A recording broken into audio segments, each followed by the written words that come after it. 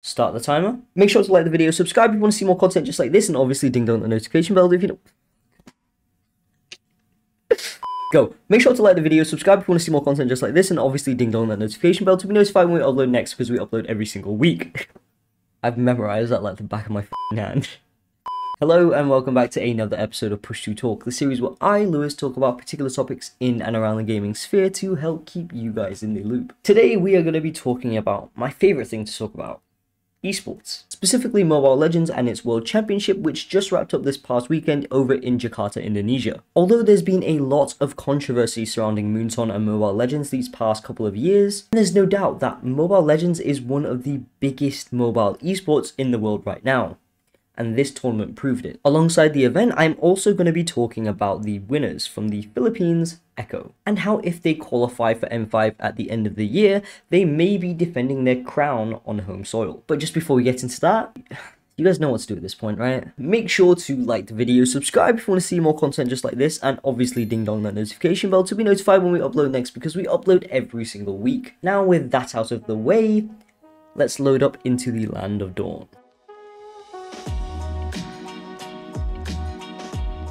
With $800,000 up for grabs, it may not have the biggest prize pool out of all the mobile esports. But needless to say, the M4 World Championship was a truly remarkable event for a number of reasons. For starters, it brought some of the best players and teams from across the globe to compete for the title of World Champion. This level of competition is always exciting to watch, as it showcases the skill and strategy of the top players in the game. In addition to the high level of competition, the M4 World Championship also featured some of the most exciting storylines and moments. Another great aspect of the M4 World Championship was the sheer amount of engagement and support from the community. The event was watched by millions of fans across the world, with an average viewership of 800,000 peaking at 4.2 million.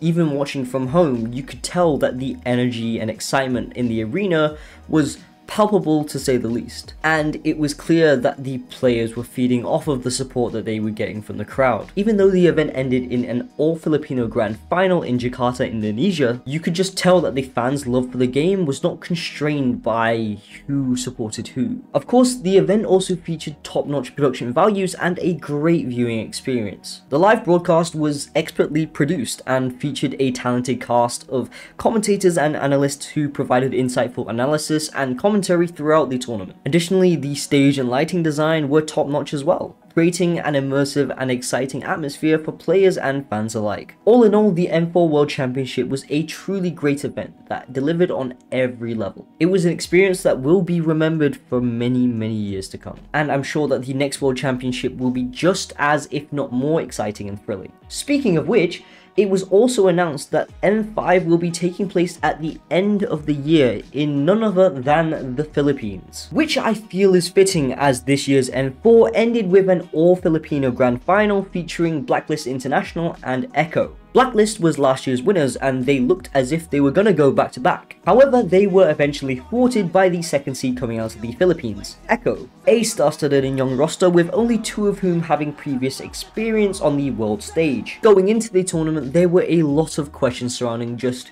who were the tournament favourites. There was no doubt that the Philippines and Indonesia were the two strongest regions, meaning that there were four candidates: Onyx Esports, RRQ Hoshi, Echo, and last year's world champions, Blacklist International. But in the group stage, a dark horse revealed itself in the form of Falcon Esports, hailing unexpectedly from Myanmar. Now, why is this so surprising? Well, Myanmar as a region didn't participate in last year's M3. The last time Myanmar had any sort of representation on the world stage was actually back in M2 with the Burmese Ghouls, who lost to Bren Esports in the grand finals. So as a region, we knew that they could compete toe-to-toe with the best of the absolute best. But given the year off, we didn't really know coming into this tournament what they had to offer. As a region, did they still possess some of the best teams in Southeast Asia? Which we would soon find out they could, with Falcon Esports topping Group A, which included the likes of Blacklist International. Heading into the playoffs, Falcon Esports unfortunately fell down to the lower bracket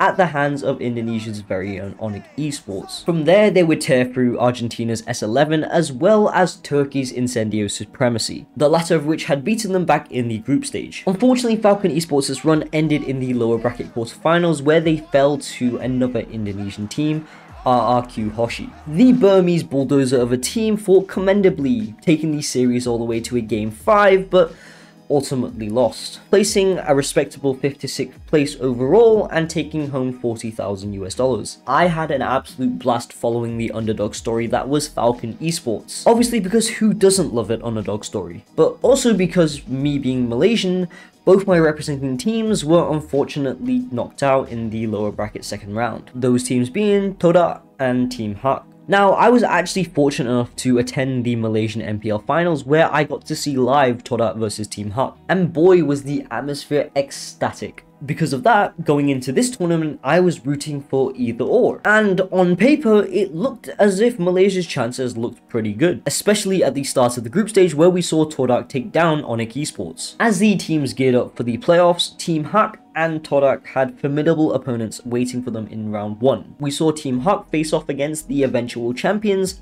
Echo. The series was hard fought as Team Hak brought it all the way to a game 5, but were quickly dismantled in the final game, lasting only 10 minutes and 56 seconds, making it one of the shortest games of the tournament. Todak, on the other hand, had to face RRQ Hoshi, who were definitely contenders to take it all home, and they proved that as they convincingly swept Todak 0-3. Now in the lower bracket, Todak and Team Hak had to face off against Incendio Supremacy and the Valley, respectively, and unfortunately they were both sent home packing, placing 9th to 12th. Although not empty-handed, as they both brought back $15,000 US, which, after you do the conversion rate, is not bad at all. Although yes, my patriotism is a bit hurt after seeing both Malaysian teams get knocked out so early on in the tournament, the event overall was a blast to watch. I thoroughly look forward to seeing, watching, and possibly being at M5 in December this year. But this leaves me with just one question. Will Filipino dominance continue to prevail going into this year? And that's it for this episode, folks. If you guys have any other topics you would like me to discuss, then feel free to leave a comment down below. And again, if you did enjoy this video, then be sure to like, subscribe if you want to see more content just like this, and obviously ding dong that notification bell to be notified when we upload next, because we upload every single week. Thank you guys for watching. My name's been Lewis from Kakuchopurei, and I'll catch you guys in the next one.